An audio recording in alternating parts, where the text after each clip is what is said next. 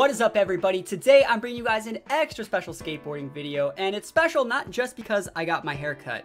Actually, because I got my hair cut, I actually need a little bit more padding for my head, so I went and I picked up a helmet. We're gonna be talking about the helmet today. It is the dual certified 888 multi-sport helmet, and now that I've actually been skateboarding a little bit more, I've realized that I can fall a lot, you know, learning to jump onto things, learning to go off curbs, learning to do a bunch of things in the ramps and the pools. I need a helmet for my head because I want to be able to go into those things with a lot more confidence. I feel like the little kids, you ever watch little kids skateboard? Those people have, or like scooter, those people have crazy confidence. They'll just go jump whatever.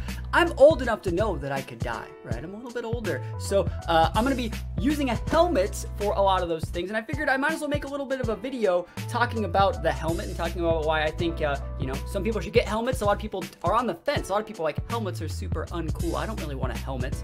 Well, you know what? Helmets are uncool. They're pretty dumb. So I do think I'm only really going to use the helmet when I'm attempting something new. But again, getting that confidence to do it the first few times with the helmet might be what I actually need to push me over into learning a trick that I think might be a little bit out of reach. So let's talk about this helmet. This is a 888 dual certified helmet. I messed up my box a little bit. I've actually had it for a couple days, but I haven't really used it. You can see in the back right there, it says ways to wear the helmet. You want to wear the helmet facing more forward, covering my huge temple right here. But let's just pull it out of the box here and let's look at it. So pulling this thing out of the box, and also we're gonna do some tricks with this helmet a little bit later on in the video. We're gonna pull the helmet out of the box, and I ended up getting the large, extra large. I tried the small and the small medium, but that was with my huge head of hair that I cut off recently. Actually, by the way, having this nice haircut, it's so much easier to like skateboard.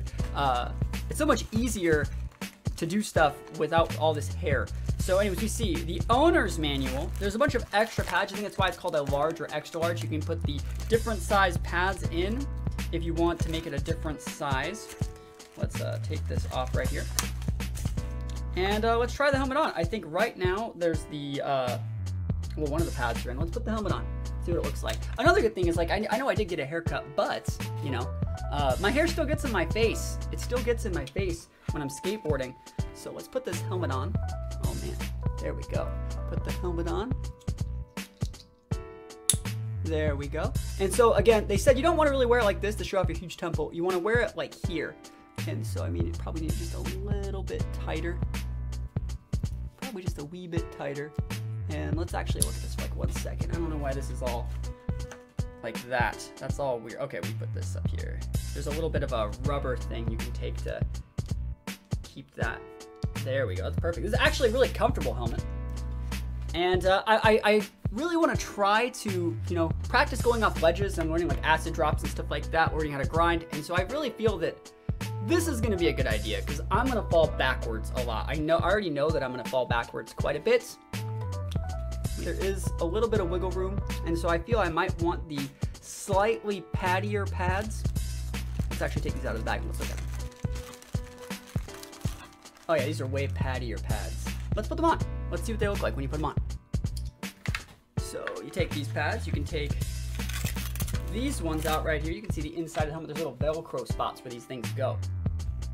Little Velcro spots, so much better. Oh yeah, that's a good fit there too. So yeah, helmet looks great. I know there are some YouTubers that use a lot of helmets too for skateboarding, and I would say that like that's part of their brand. So pretty cool for them to actually promote people using helmets. I think more people should be using helmets. We're gonna move on to the number one most important thing about helmets, obviously, because they look so uncool. You gotta do something to make it look cool, right? You gotta do something. So we are going to put some stickers on. I got a lot of stickers. I'm gonna put this sticker on it. We got a Bones sticker. Oh yeah, you see that? That's pretty good.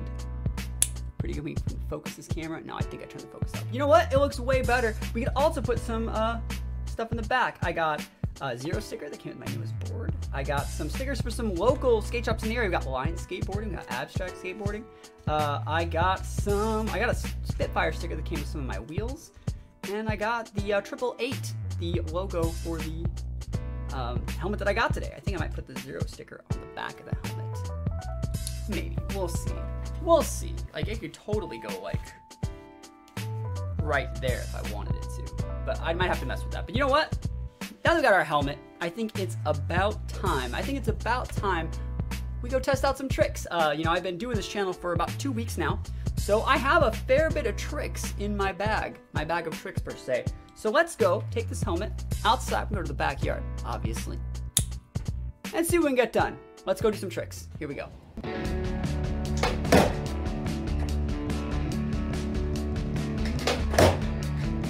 The trick that I've been working on most recently is actually my ollies. Working on getting them higher, working on getting them more consistent, and then after that, actually learning to do them while moving.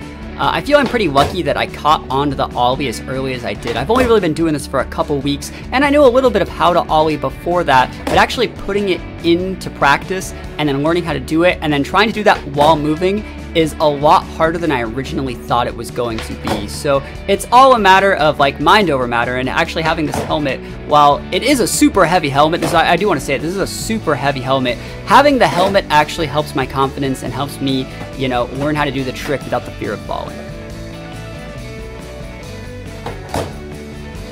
Then we have the Beebleheimer, then the Casper Flop, the fan favorite Strawberry Milkshake, and last but not least, shove-its. I've actually found that shove-its are probably my favorite trick to do.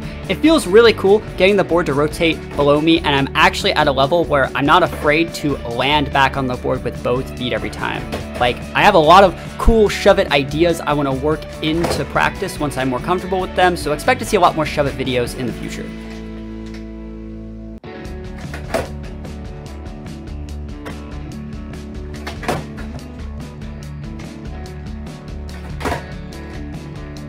And that's pretty much it. Thank you guys so much for watching. Don't forget to wear a helmet in the future, and I'll see you guys next time. Peace out.